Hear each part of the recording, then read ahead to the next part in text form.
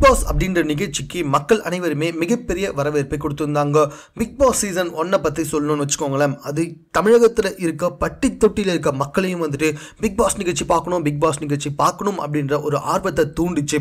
அது மட்டும் இல்லை, அந்த வீட்டுக்குள்ளே இருந்த 15 பேரும் வந்துட்டு அடுத்ததான் என்ன பண்ண போகிறாங்க அப்படின்னு நமக்கே தெரியாமல் அவங்க எல்லாருமே பயங்கரமாக வாட்ச் பண்ண ஆரம்பித்தோம். அதனால் அது ஒரு மிகப்பெரிய சூப்பர் டூப்பர் ஹிட்டாக இருந்துச்சு. அதை ஃபாலோ பண்ணியே பிக் பாஸ் சீசன் 2 வந்துச்சுங்க. ஆனால் சீசன் 2 வந்துட்டு சீசன் 1 கம்பேர் பண்றப்ப படு மொக்கையா இருந்துச்சு அப்படின்னு மக்கள் அனைவருமே பேசிட்டு வந்திருந்தாங்க.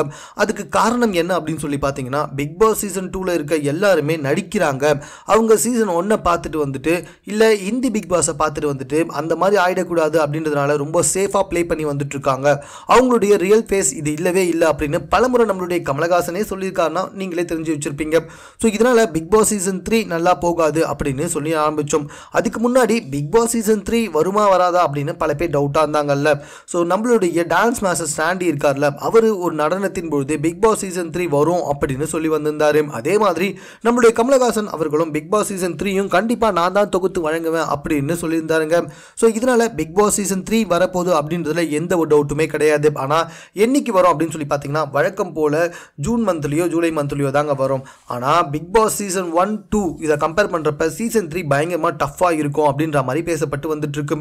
அதுக்கு காரணம் என்ன அப்படின்னு சொல்லி பார்த்தீங்கன்னா, பெரும்பாலான மக்கள் பிக் பாஸ் சீசன் 2ல இருக்க எல்லாமே நடிச்சாங்க அப்படின்னு சொல்லி சொன்னாங்கல்ல. ஆனால் பிக் பாஸ் சீசன் 3 பொறுத்த வரைக்கும் நடிக்கவே முடியாதாம். அந்த அளவுக்கு பயங்கர டஃப்பான காம்படிஷன் தான் கொடுக்க போறாங்களாம். முன்னாடி big Boss season 2 settle jail ஒன்று இருந்துச்சு. ஆனால் அந்த ஜெயிலால பரபரப்பாக எந்த ஒரு விஷயமும் நடக்கல. அந்த மாதிரி இப்போ ஆயிடவே கூடாது அப்படின்றதுக்காக இன்னும் டஃப்பான பல விஷயங்களை பிக் பாஸ் சீசன் 3 வீட்டுக்குள்ளே சேர்த்து வச்சிருக்காங்களாம். அது மட்டும் இல்லை, கண்டஸ்டன்ட் அவங்களே நடிக்கணும்னு நினைச்சா கூட நடிக்கவே முடியாதாம்.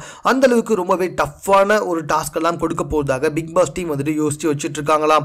முன்னாடி ஹிந்தி பிக் பாஸை பார்த்து காப்பி வச்சாங்க அப்படி இப்படின்லாம் பேச்சு வந்துச்சு. ஆனால் தற்போது கொடுக்கப்பட்டிருக்க போகிற டாஸ்க் எல்லாமே வந்துட்டு ஒரு தனிப்பட்ட ஆளை மையப்படுத்தி தான் இருக்குமா. அதனால மற்றவங்க யாருமே வந்துட்டு இன்னொருத்தவங்களை நம்பவே முடியாத ஒரு சூழ்நிலை உருவாகுமா. இதனால பிக் பாஸ் வீட்டுக்குள்ள இருக்க யாருமே வந்துட்டு நடிக்கவே முடியாது அப்படின்னு பிக் பாஸ் டீம் 3 எல்லாமே வந்துட்டு யோசிச்சு வச்சுட்டு இருக்காங்களாம்.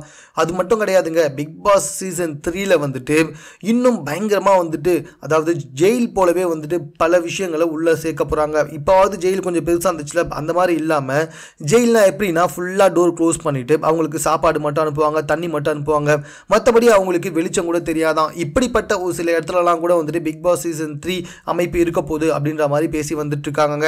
ஸோ அதனால வந்துட்டு கண்டிப்பாக பிக் பாஸ் சீசன் 3ல யாரும் நடிக்கவும் முடியாது.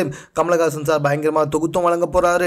கண்டிப்பாக பிக் பாஸ் சீசன் 3 வந்துட்டு சீசன் 2 மாதிரி இல்லாமல் பட்டே கிளப்பிட்டு போகுது அப்படின்ற மாதிரி ஒரு சின்ன அப்டேட் வந்து வெளியே வந்திருக்குங்க.